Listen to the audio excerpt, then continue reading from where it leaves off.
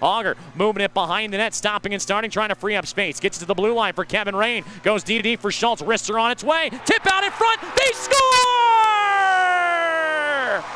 Knocked in front of Matt Hackett and batted out of mid-air. The Ontario Reign take a 1-0 lead. Back behind his net, now left side. Hits it out to center ice, dumps it behind the net of Hackett. Tries to come out and play it, turns the puck over, gave it right to Auger. Behind the net for Michael Mersch. Mersch on to Rain, bouncing shot, tip out in front. They score!